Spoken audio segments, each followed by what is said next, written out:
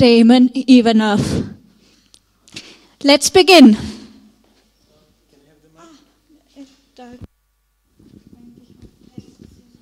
Okay, welcome all. Thanks for coming.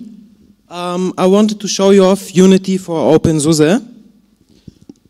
So first, let's see. I want to introduce myself and why I port Unity to openSUSE.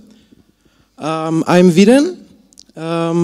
In daytime, I work as an engineer in a big IT company, but I'm using Linux since already 10 years. At the moment, I was not satisfied with the desktop situation in Linux and in openSUSE because I saw some very things I don't like in GNOME Shell and in KDE. And Unity should be available in any case, even for some users who like it and who only stays with Ubuntu because of Unity and the software center, of course. So why OBS? Because we have ported also Unity to Fedora. You may have noticed this in the news already. OBS is a very great tool, which made it possible for us to branch packages of openSUSE Factory and from other projects inside of OBS and to import Fedora packages for this. The Unity packages, the important ones are the upstream packages. We have there the UTouch framework, Nux, Compass, and Unity, which are for the graphic rendering, the indicators, and the BAMF stuff. Of course, we have the overlay scrubber, and we have some KDE and GNOME packages, which covers features of Unity into KDE and GNOME. So we have still, you may have heard of it, packages who require patches from standard openSUSE packages. This includes GTK2 and GTK3 for the up menu indicator, and also a bunch of GNOME packages like the control center, the settings daemon, the menus, and the network manager. We also have some Xorg stuff, which are actually just required for the panel to auto-hide. The question is here, why is this not upstream? While packaging this for openSUSE, I reviewed the packages, and each patch has actually an upstream bug report and was declined for some reason from GNOME or from the other projects. As an example, for the GNOME Control Center, there was a patch adding a feature for what to do on lid close. Should it suspend? Should it shut down? And this was declined as a patch for GNOME because it's, well, too much options for GNOME. So, you want any screenshots? No. Let's show it live, maybe. So that's Unity for openSUSE.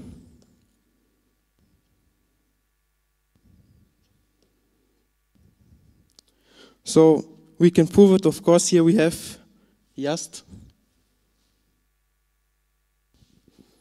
And well, it's actually quite everything working.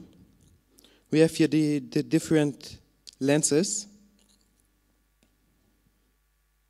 Of course, here I don't have anything in the music collection because that's just a fresh install.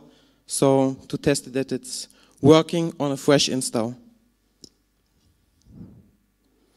We have, of course, the app menu here in the top working for every kind of packages, for the ones using GNOME menu, for Qt packages, and for GTK packages.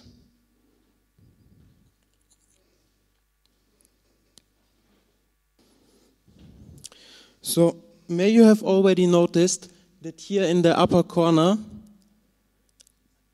it reloads for a second. That's actually, we didn't figure it out yet, some problem with U-Power, because it happens only when the laptop is not connected to the power, only when it's running on battery.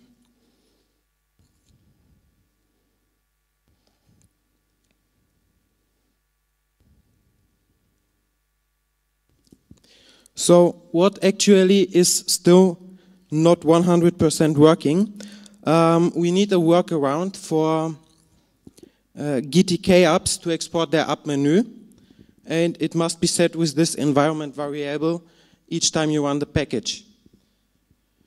At the moment we are trying to figure out what's the best practice for openSUSE and Fedora to include it into the RPM package and to set it system-wide, like a sysconfig or some global exported variable. The other thing you see, the login manager, when you have the GDM screen popping up, you can choose the session. It already shows the Ubuntu session or Unity session, but when you start it, you get the GNOME shell. That's because of a custom part of openSUSE in GDM, or especially the GNOME session. It handles it a bit differently, not vanilla-like. The GNOME session starts actually a file called GNOME, which has a wrapper for if you are running on a live CD. It creates the icon and the favorite for the live installer. And we would have to wrap around it, so we could not use the GNOME's or Unity session from Ubuntu. Like I've mentioned before, U-Power and the battery indicator. It's flashing sometimes, each about in 30 seconds, but it's no problem at all. It's a problem when you try to use the indicators in the GNOME Classic panel. Then it's actually crashing the panel.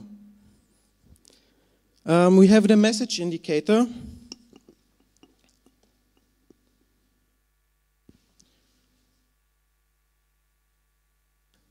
It's here quite empty because you need also to package every single chat program which are using the message indicator with some custom Ubuntu patch. And we would require there some help from openSUSE or some supports to get this into mainstream.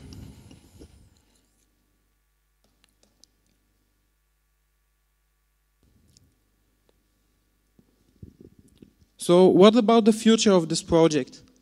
We are of course trying to get it into factory or Rawhide in Fedora. The biggest problem here would be for Fedora. For openSUSE it would be quite straightforward because of the use of OBS.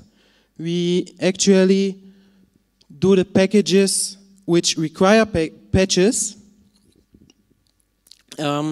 They conflict with the mainstream packages and have the suffix -Ubuntu. So you would have in the distry GTK3 and GTK3-Ubuntu, and you can choose which one to install.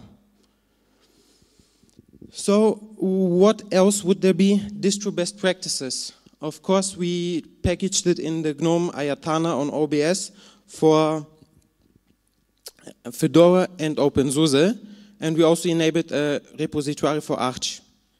Maybe that's the right time. I didn't mention it in the beginning. Xiao Longsen is another guy working very, very much on this project. He actually was the first one who ported Unity to some other distribution. He ported it to Arch Linux. After I found this out, I read on the internet that he is switching to Fedora. So I contacted him, and he said, yeah, well, let's try to use OBS together. And he wrote already some spec files. I wrote some spec files for openSUSE, and now it's working for openSUSE and for Fedora. So what about Unity 2D?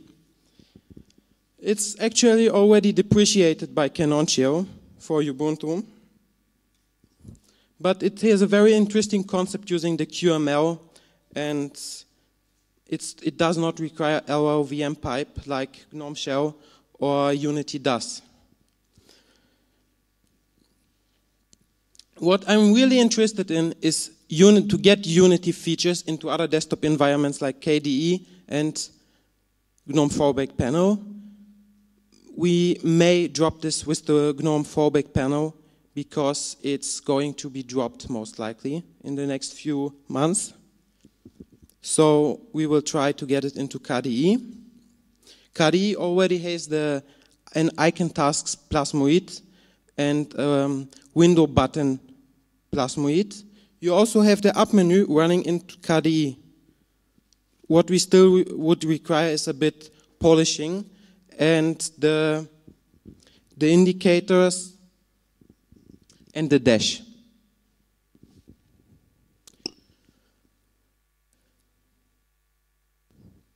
Any questions up to here?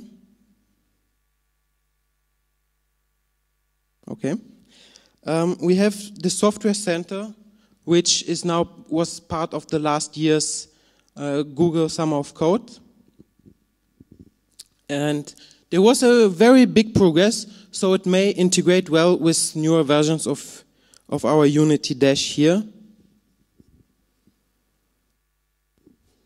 Yeah, well, that's it. If you have some interest, I can just do a fresh install and show you how to install it.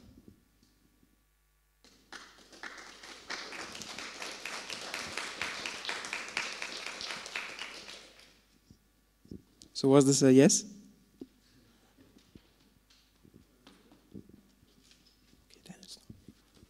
Thank you for the presentation. We will have a break for a quarter hour. After that, we will have the presentation desktop for education and server for education, a free client and server solution for education. Thank you.